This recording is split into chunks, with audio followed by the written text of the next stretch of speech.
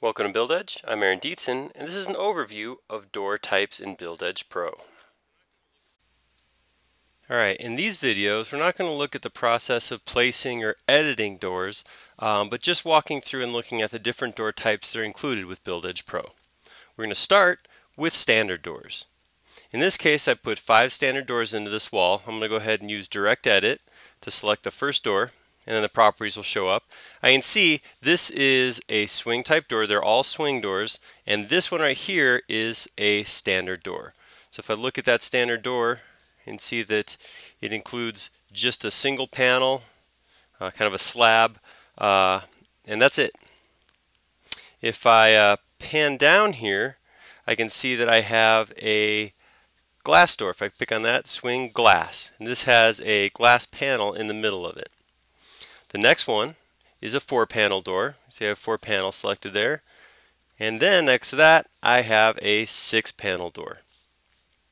The last one right now is a Style 5.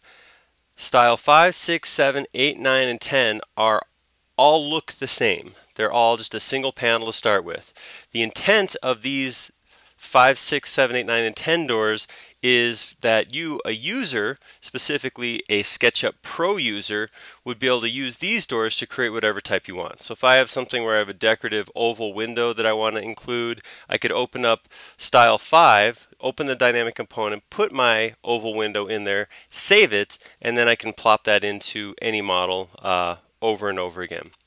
So that is a quick look at the standard swing type doors. Up next are double doors.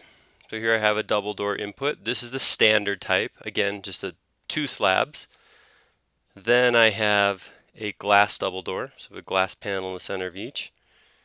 4-panel door, 6-panel door, and then of course my generic style number 5. And again, 5 through 10 are generic. They're going to look like a standard door, but they can be edited by the pro user however you want. Something important to note is that there is only one width, and that is the width of both doors together. So 5 foot means each of these doors are 2.5 feet wide. So that comes up with that full 5 foot. And that is it for double doors. Up next we have bypass doors. The first bypass door is standard. This means the bypass door is two pieces that pass by each other, often referred to as a slider or maybe a closet door, but the 2 slabs actually lap one over another. The standard is just 2 slabs. Then I have my glass type.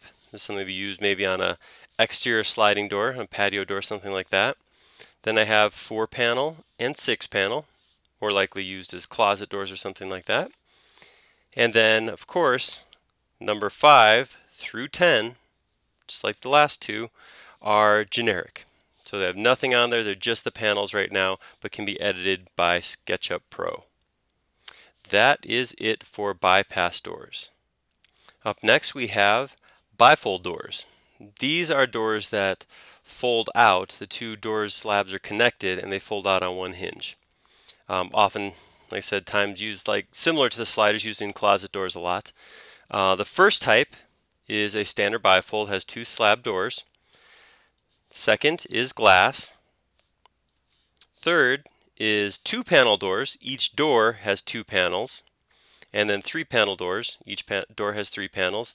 And then finally, of course, the generic 5 through 10 are blank canvases ready for the SketchUp Pro user to modify as they need.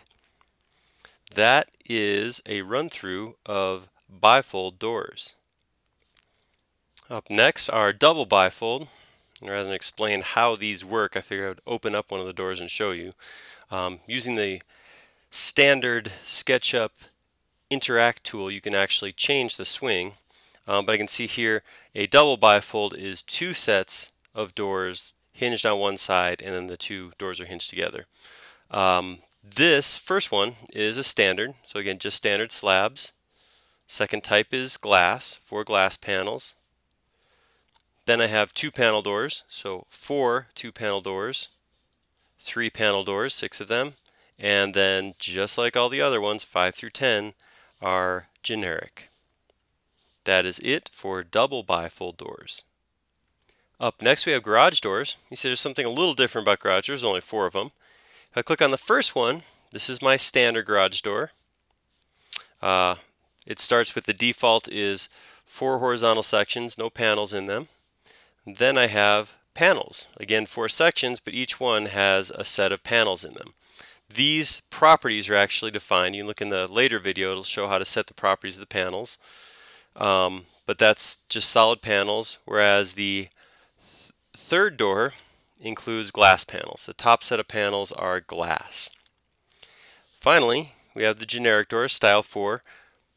In the case of garage doors, styles 4 through 10 are all generic. So a little different from the previous door types in that there's an extra generic type in there. But that is an overview of the garage doors. Finally, we have our 2 additional door types. Right here, I have a cased opening. Cased opening is a hole in the wall with a casing around it, but no actual door. So I don't have a style there since there's nothing actually to set for the door type on the inside.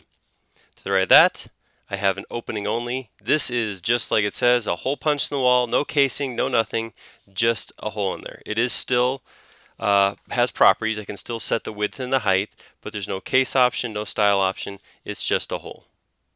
So that covers all of the door types you can place with BuildEdge Pro. And that concludes our video on BuildEdge door types. For more information and additional tutorials, please visit www.buildedge.com. Thank you.